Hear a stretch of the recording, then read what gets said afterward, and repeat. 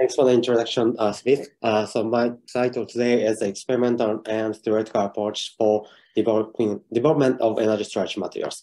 My name is Akihiro Kushima. I'm assistant professor at IMPAC and MSc, and I'm also affiliated with Nano Center.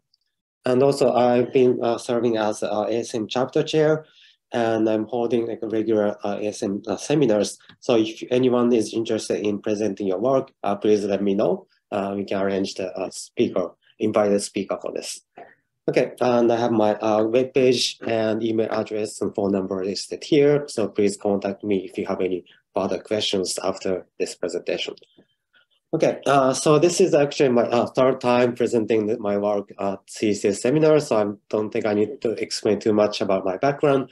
So I got my PhD in Kyoto University back in 2007, and I did postdoc at MIT and UPenn, and research scientist at MIT before joining UCF at 2017. Okay, in my research career, I started out as a theorist, performing atomistic simulations for studying mechanical properties of materials, gas transition, solid oxide fuel cells, and very fundamental research. Then from 2010, I started working on transmission electron microscopy, especially the in-situ TEM, trying to understand what is happening inside the battery in the nanoscale or even in the atomic scale. So since then, I've been working in two ends, two branches of my research, simulations and experiment to understand the fundamentals of energy storage materials. Okay, so here is my research areas. And in terms of teaching, I've been teaching electron microscope courses and different material science courses.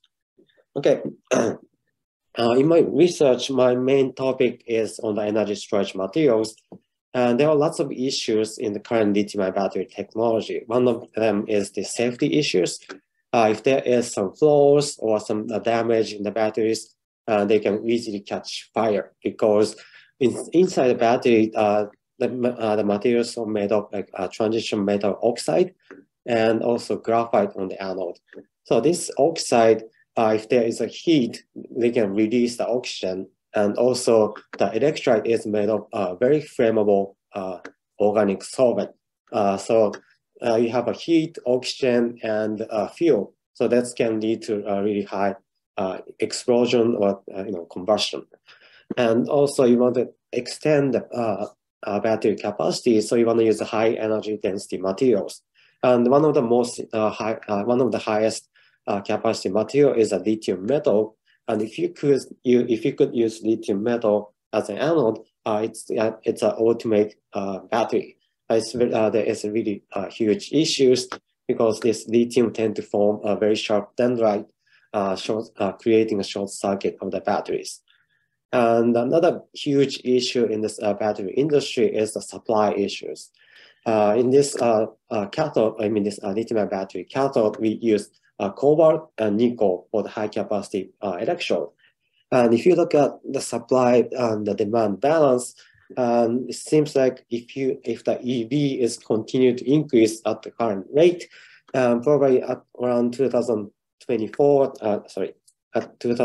or late 2023, many consulting firms predict the supply will far exceed, the demand will far exceed the supply, and we are going to have issues for the further development of EVs and portable electronics. Okay, excuse me. And this is for the cobalt, and there is also issue with the nickel as well. But the nickel deficiency will just extend a little bit later than cobalt, but eventually there will be a time when there is not much supply to create these batteries to supply all the electric vehicles. Okay, so we need to do something for this, and excuse me. For the batteries, they have like different applications. And depending on the usage, like smartphone all the way up to EVs, there are different requirements like cost, safety, how much energy you need to have. and also what was the cycle lifetime of this material. Because if you have EP, you want to at least guarantee like 10 years of battery operations, right? And lithium-ion battery is not actually enough for this for meeting all these requirements, especially for the highly demanding applications. There are lots of advanced lithium-ion batteries being developed with high voltage and high energy density electrode. And to solve this previously shown supply issues, we can go into the beyond this lithium-ion battery chemistry. For example, we can look at lithium-sulfur battery with low-cost materials and also earth-abundant materials. But these things, they have lots of issues that we need to overcome.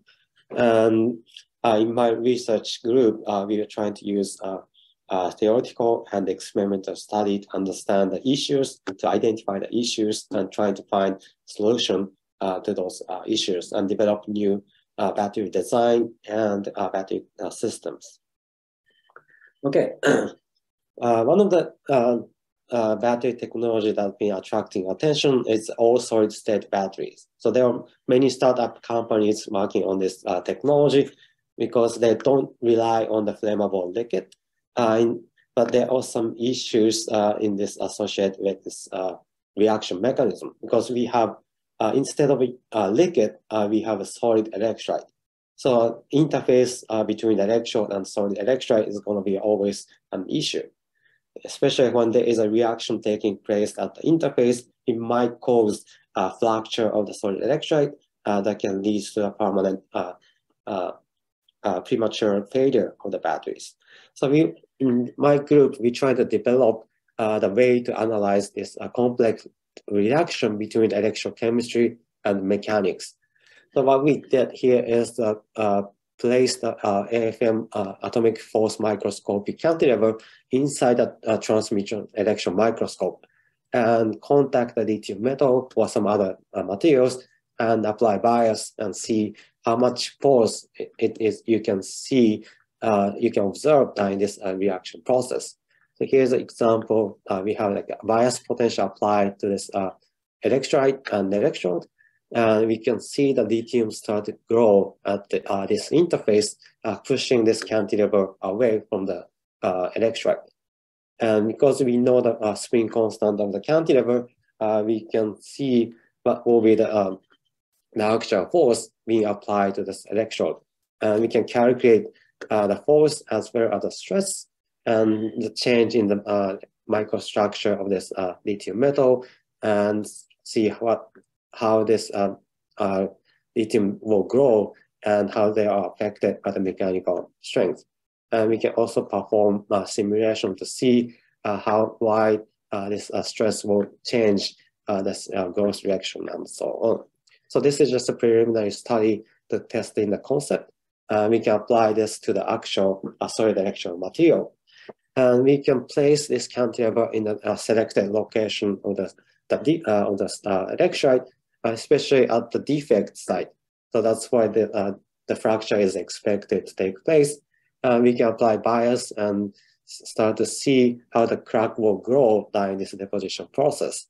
Since we can measure the force, we can also look at how much force that was actually being developed during this lithium deposition process, and how the crack will grow according to this emerging force during this electrochemical reactions.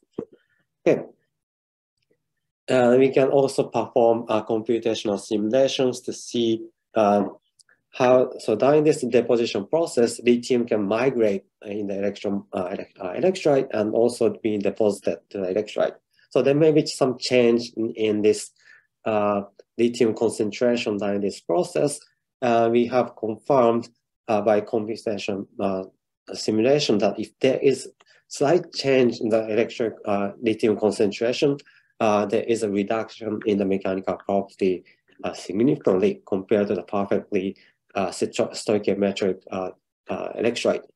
And this is particularly true because there is some disorder that be introduced by extra lithium or lithium deficient. So that can trigger the fracture during this mechanical stressing that leads to the weakening of this material.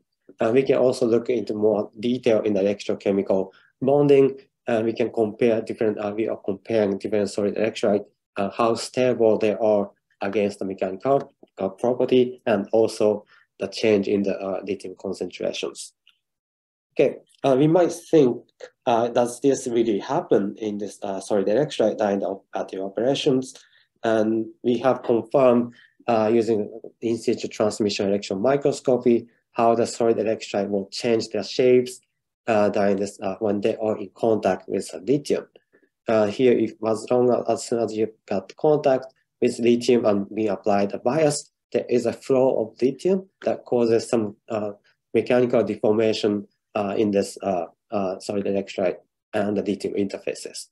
And moreover, if you apply bias potential in this solid electrolyte, you can see some change in the contrast.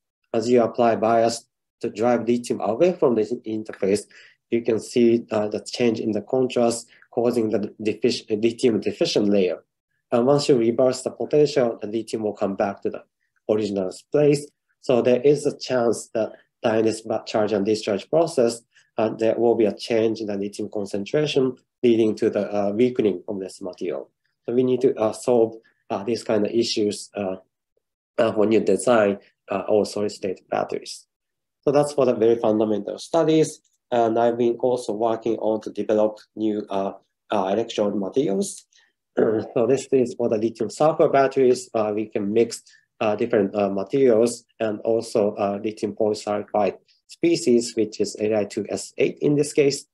We can look at, we can improve the performance by mixing this material into the carbon materials. And you can also look at the reaction process in this material inside the electron microscope and see how fast this reaction can take place in this particular materials. And another important development we have performed is to add liquid metal into this lithium sulfur battery electrode. So in my previous study, I used a lithium liquid metal to improve the battery performance. Why not use it to a different system? We found by adding a liquid metal that can help a system with electrical conductivity and also some effect of trapping intermediate species in the battery lithium sulfur battery reaction that can cause the degradation in the materials. So you can use both theoretical analysis to confirm the effect of liquid metal and do the electrochemical testing to see the improvement in the battery performance as well. And finally, I want to mention that we want to develop the nickel and cobalt-free cathode. And to do this, we want to first understand what is the role of nickel and cobalt in the battery cathode. And we want to find an alternative element to replace nickel and cobalt, yet maintaining the same level of performance as nickel and cobalt cathode. Okay, so so I'm doing this first principle simulations to predict the material performance, battery performance based on different additives, and we have identified some good candidate. This is with a sponsor, so I cannot disclose its actual materials. But we are in the current at the current stage. We are trying to synthesize the battery that was predicted. We're trying to see if we can replace the current cathode and propose a new electrode materials. Finally, I just want to show my collaborators and students. So there was, and I thank all the sponsors for this research. And I'm open for any questions.